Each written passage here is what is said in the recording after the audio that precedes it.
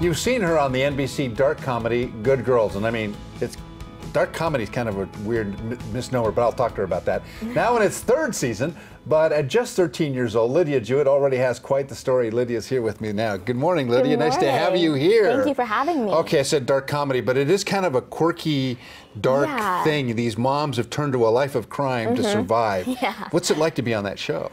I mean, it's amazing. Like, I know I say amazing a lot, but it really is because our first season actually filmed in Atlanta, and so we were all away from our families, and so we actually all became a family together while we were away from our families. But then when we moved out to Los Angeles for season 2, we all were still having that strong bond, but we had our families with us too, and so that was really great. But being on the show is just amazing at my age because, like, I get to see all these strong, empowered female actresses who have been in the business for so long that they know the drill and they know like what veterans, to do. And so it's just so amazing being able to learn from them.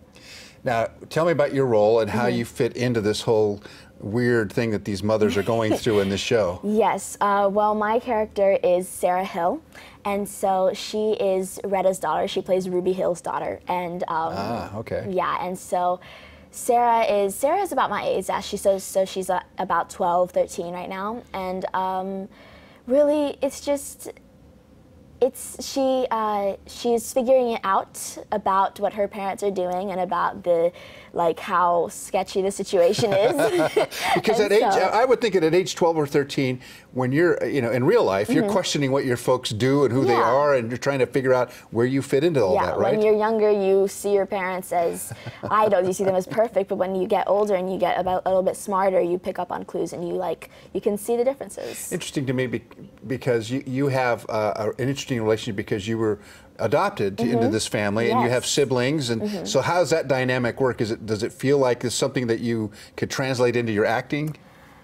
I mean, I feel like since there are two different situations. I was adopted when I was 4 years old, and I have such a great family. I have 3 siblings, like you said, and really, Sarah, I love it because I have a person who plays my younger brother on the show. Oh, cool. Danny Boyd Jr. So you can be the big sister. Yes, for once I can be the big sister.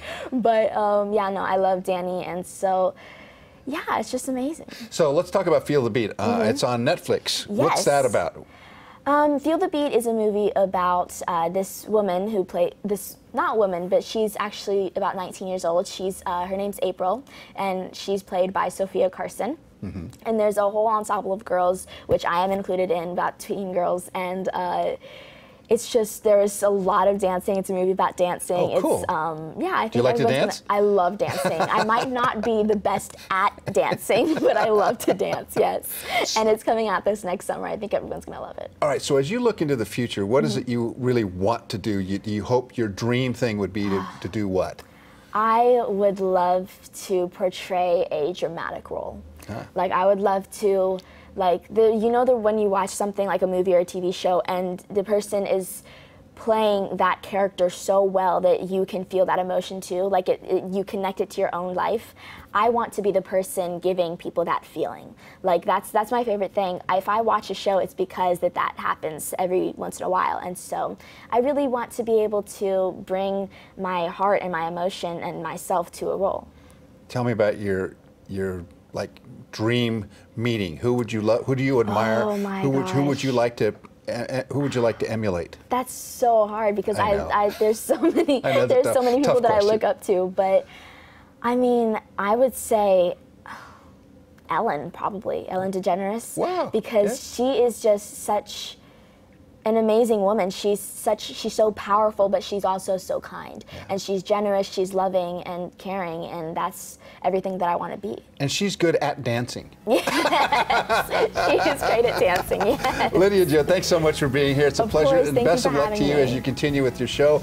You can catch her on that show, Good Girl, on NBC, and of course on Netflix. So it's great to have you here. Thank you. Continued Thank you for success having to you.